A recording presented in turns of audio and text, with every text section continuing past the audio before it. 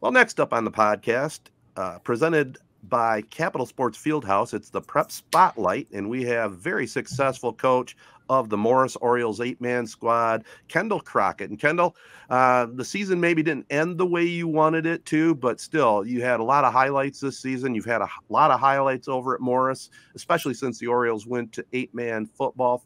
Thanks for joining us here on the podcast, and let's talk about, to start with, this year's Orioles squad. Overall, 15 kids, 14 that could suit up over the course of the season, and they're at the end.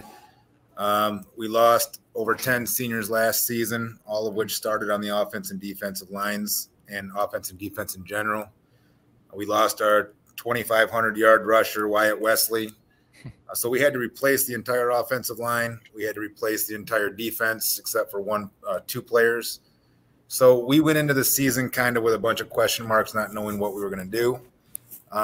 It took about 4 or 5 weeks before we figured out the actual offensive line that we settled on and finished with at Menden. Obviously a much different dynamic than what we were last season, but overall we were a very fast team. We were small, but we were very fast. And what we did do, we did effectively. Cool. Coach, can you, for the listeners, even maybe, some other people checking out the podcast, just give us a quick rundown of the difference between 8-player and 11-player football, other than the simple 8 players versus 11 players? Is it, a lot of play calling differences, or, can you just break that down for us real quick? I think the biggest difference that you'll probably find if you watch both fashions of football, you play to your strength. If you have a quarterback like Colin, they had Simon Vincent, an amazing quarterback. They threw it to Wiki, who broke all kinds of state records. 2 years ago, when we played them, they were an option-based program. They had a smaller quarterback that couldn't throw as well, but they were awesome at doing the option. When our second year, we had a quarterback, Nick Hart, that could throw the ball. We threw for over 2,000 yards, and then we switched our offense because we didn't have any quarterbacks coming through. I think 11-man programs, with the number of kids that they have, are more fortunate or more apt to have the same offense in place year to year. Whereas 8-man, you have to kind of figure out, okay, we can't throw the ball next year because I don't have a quarterback coming up until 4 years from now. Sure. So you have to kind of change the offense and the defense depending on what kind of players you have there as well. So I would say that's probably the biggest difference. We actually had the opportunity to talk with Simon Vincent and Justin Wiki and their head coach, Robbie Hatton. We're doing a story on them for the state finals this year. And he said with 8-man, he said offense comes easy. He says it's not that hard to put up points. He said that the defensive side of the ball is the hard one to coach. He said he always feels like he's a guy short on defense. Do you agree with that statement? Is defense kind of where your bread is made when it comes to 8-man football? Yeah, if you can't stop anybody from the defensive side of the ball, you're not winning 8-man games. At least you're not going to win probably a state championship or go deep in the playoffs. Our 2018 team, we gave up around 8 points a game. We were scoring around 40 to 50. Wow. And like Robbie said, you're always one man short because in 11-man, you have that high safety. You can roll them over the top. You can do different coverages.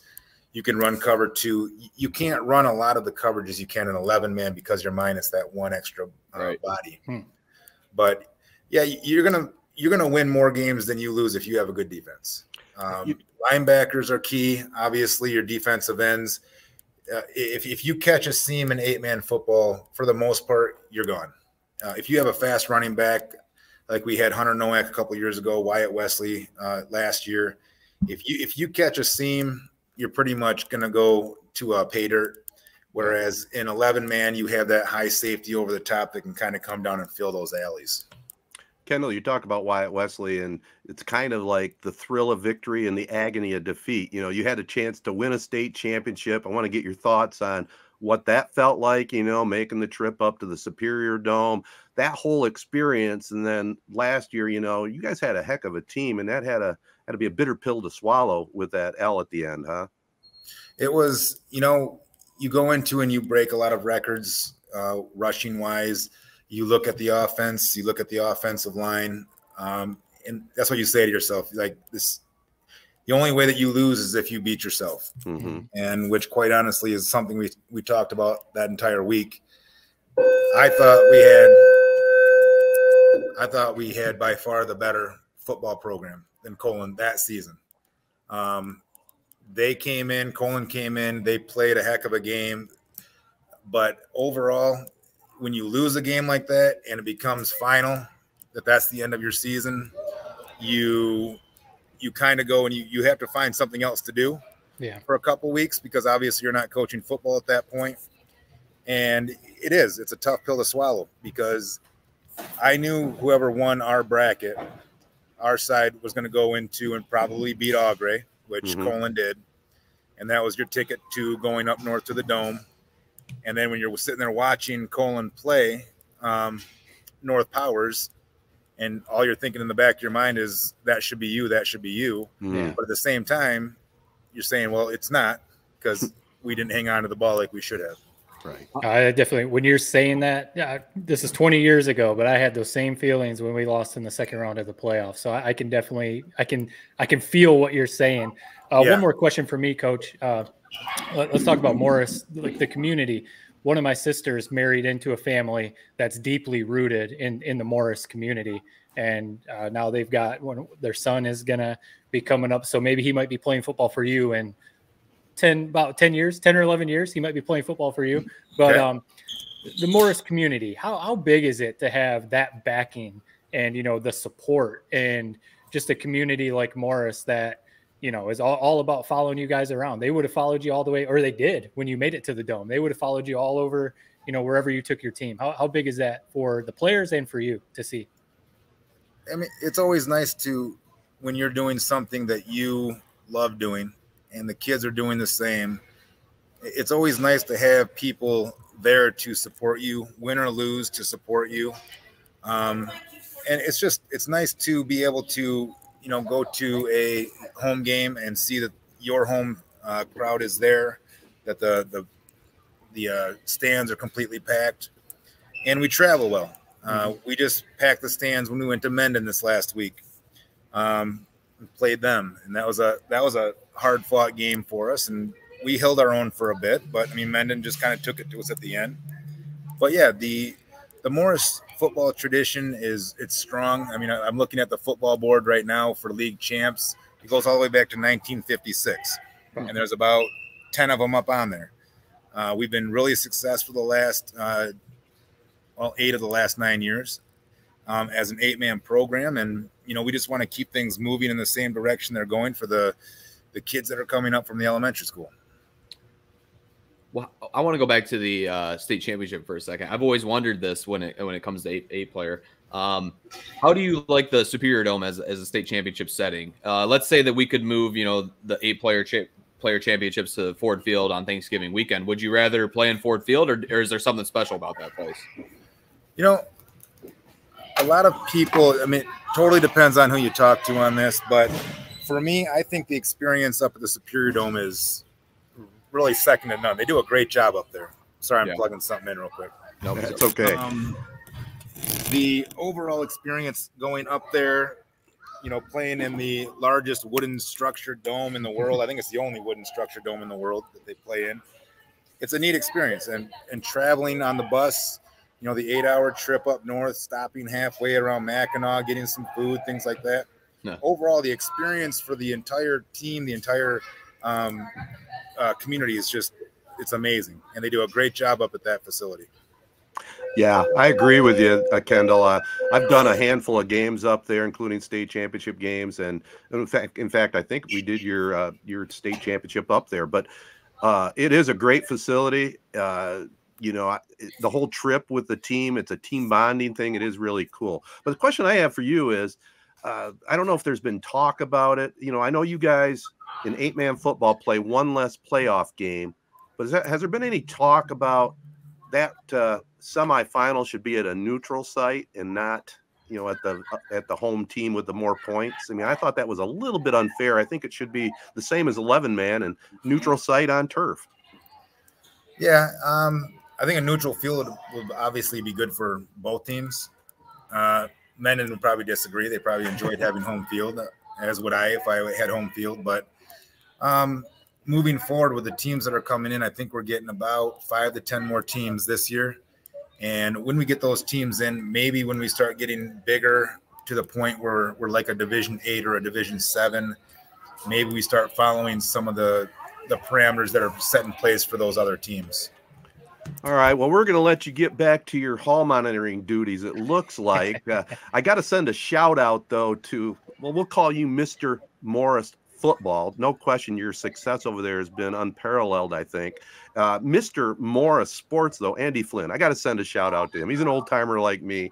He lives and breathes Morris athletics, and I know he's been a big part of stuff you do, right? He's at every event. It's not just football, and he's done stats since I've been here, coaching with Brad Long in 2007. Mm-hmm. So he's always doing football. He does the girls, boys basketball. Yeah, you want to talk about who Mr. Morris is? That's absolutely Andy Flynn. Well, listen, Kendall, we'll be watching you further. I love what's been going on over there at Morris. I mean, the Field of Dreams is looking great. They got the press box finally installed there. Yeah. You know, everything's moving forward for Morris Orioles football. We hope you're there a long time. We'll be checking in with you periodically. Thanks for the time today. Okay, appreciate it, guys. Thank you very much. Thank you. Capital Sports Fieldhouse is the home of hit and pitch and a whole lot more. The 10,000 square foot turf field can be used for all indoor sports training, including football, baseball, basketball, softball, soccer, and many other activities. Hit and Pitch has 7 indoor batting cages with full pitching tunnel and the state-of-the-art Hit Tracks training system utilized by MLB organizations. Located in the old Capitol Bowl J.C. Penney block on South Washington in Owasso, Michigan. For more details, call Capital Sports and Hit and Pitch at 989-472-4624 or online at capitalsportsfh.com.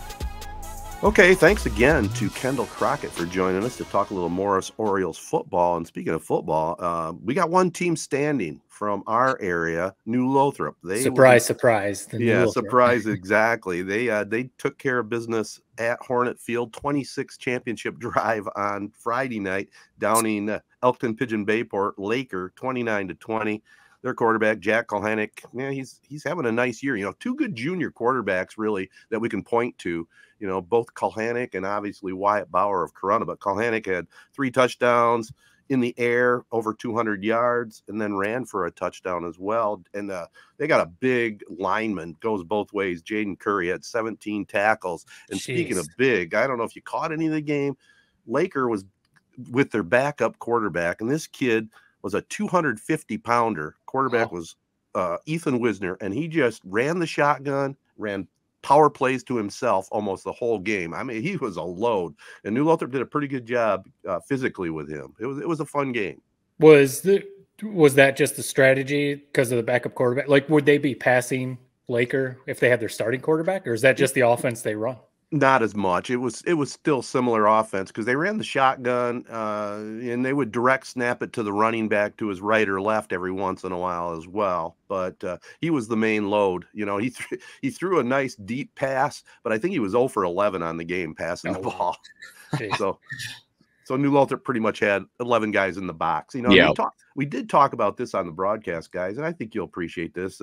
Clint Galvis, obviously, you know, one of the real top coaches, and not only in our area, but in the state. You know, we talked about, you know, he runs such a multifaceted offense. And when you're seeing that at basically a Class D school, I mean, that says a whole heck of a lot. And the other team doesn't know anything what they're going to be running at them. I mean, it's just all over the place. I've been in the booth before. When you're watching it, man, you are mesmerized by their offense. It is smart, man. It's simple stuff, a lot of motion. He loves to dial up the trick plays, which in high school, man, I mean, those will score almost half the time. Mm-hmm. Very advanced offense, and it's smart, and he keeps it. It looks like it's very complicated, but it's just a lot of the same stuff, just out of different formations. Misdirection, and like really, it doesn't have to be like trick plays. It doesn't have to be like the triple reverse running back pass. You know, it sometimes in high school, if you can execute it, that's obviously the big part. All you have to do is like a little misdirection in motion, like you said, Jared. And yeah, you're going to throw the defense off, even in the playoffs, even against some of the best teams in the state. because, you know, you can't really prepare for it. But we've talked to Coach Galvis on the podcast a number of times. And I'm just always so impressed at the commitment to the program that the players have. Because, you know, just thinking back to my time, you know, you think about your experience when you're talking about this 20 years ago when I played, we were very committed. We were, for sure. I'm not trying to shortchange anything, but we also, a lot of us played multiple sports. Or, to be honest, a lot of people, you know, were farmers or, you know, had other things that they were very committed to. And to hear coaches like even John Webb with Durand, you know, talking about the commitment that the players have, you got to have that. If you're going to run an offense like that, you can't just like in July be like, hey guys, we're going to throw this offense at you. Let's see if we can get it by our first game, you know? So it is impressive. Well, as Jared said, I guess I'm mesmerized by it. I didn't realize I was, but I was just sending out props that, you know, here, this is a Class D school. Yeah. A lot of misdirection, a lot of different plays. I mean, they started off the game, guys. They were down 6-0, and first play from scrimmage, they ran play action with faking a counter play. They had a kid so open. I have never seen this before. 25 yards open on just a post pattern over the middle of the field, and the poor kid dropped it. The pass was right on the money. But they bounced back from that. But Clint Galvis, I'm going to say it again too. Great coach, obviously. He picked up win number 144, tying Nick Anise all time for second in our area.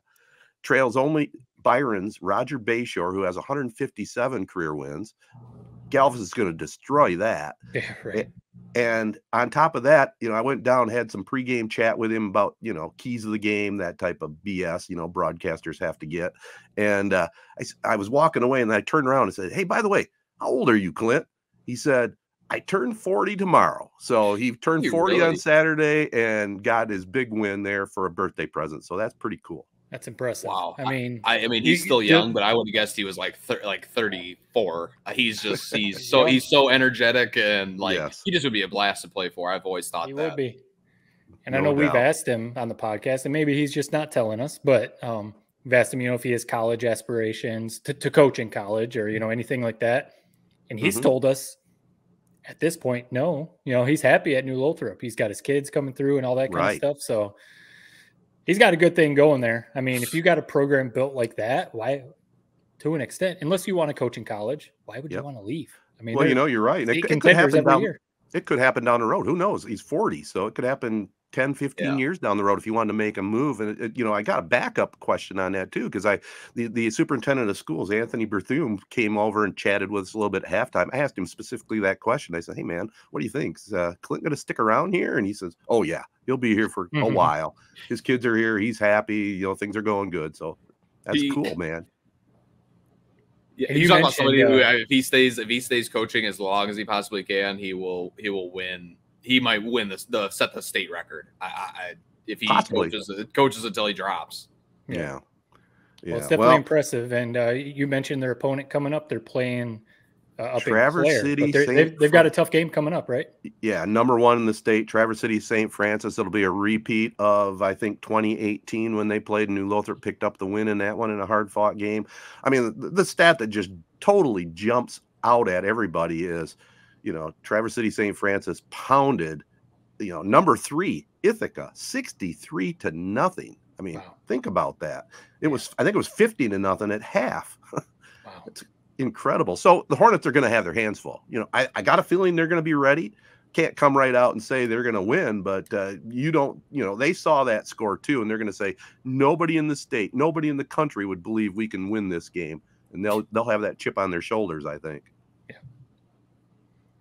All right. Well, we're going to talk a little football, college and pro. Again, all our teams won last weekend. We'll get into that right after this.